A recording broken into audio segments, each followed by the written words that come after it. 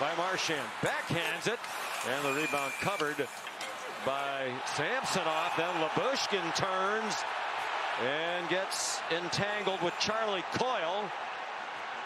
This is going to be at least one Lyubushkin penalty.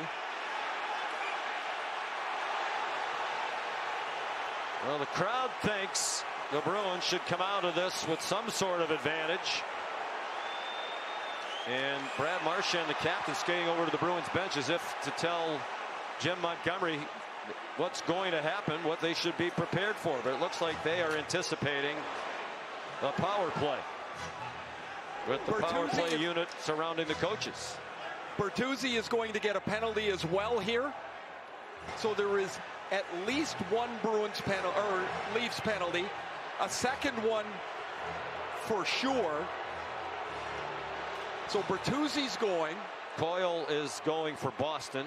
It seems they're trying to steer him toward the penalty box when he's trying to go to the bench. And Boston penalty number 13.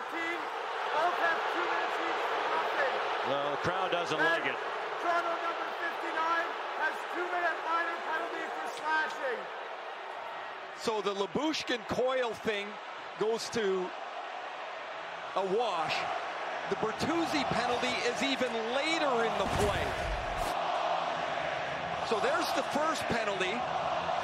And at some point, Coyle's going to end up with a roughing penalty in this as well. But Bertuzzi, this is a selfish, undisciplined penalty for him to take. There's no point in it. No point. And so the Bruins needing some offense. 6:03 left.